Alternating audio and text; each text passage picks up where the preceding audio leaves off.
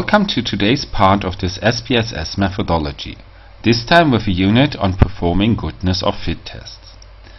What does this mean? This means I have a variable, usually nominal or ordinal in nature, and want to test whether this variable follows previously determined by any other means given distribution. So for example, I can select here my variable city.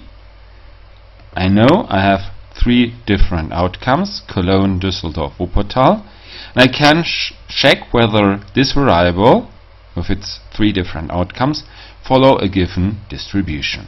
So I could go for this to analyze.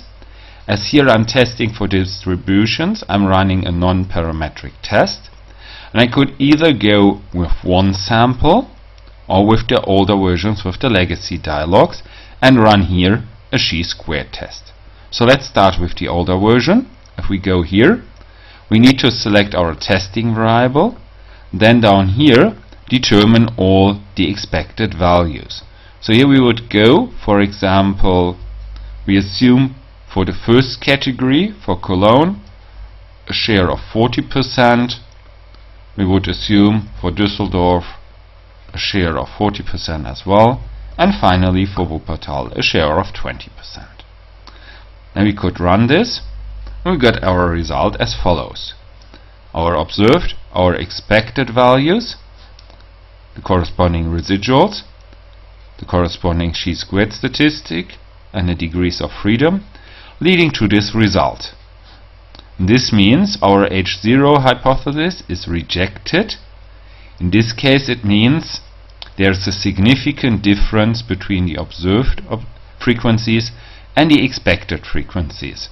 So our variable does not follow the given distribution. Okay, this is one way to go about this.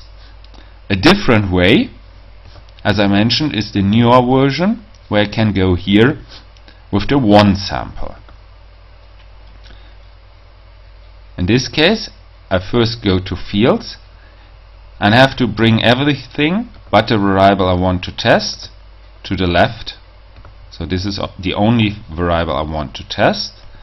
Then I need to go by hand to test and select here this most suitable test, and in this case, if I go on customize test, this would be compare observed probabilities to hypothesized or expected probabilities. So run a chi-squared test.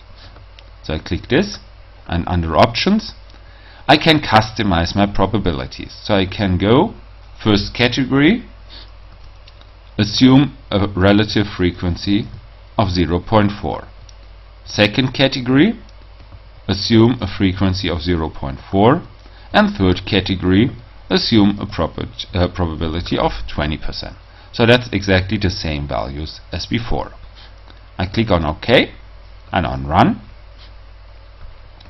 I get the following result. The categories of city occur with the specified probabilities. Here I get a significance level of 0. That's actually the same one as below here.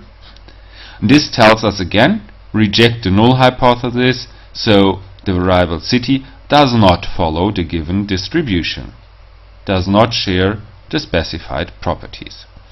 Well, this is all there is to running a goodness of fit test. And well, for this short session, I hope you enjoyed listening to it. And if you're interested in more of this type of videos, feel free to visit the rest of this SPSS methodology. Until then, see you and goodbye.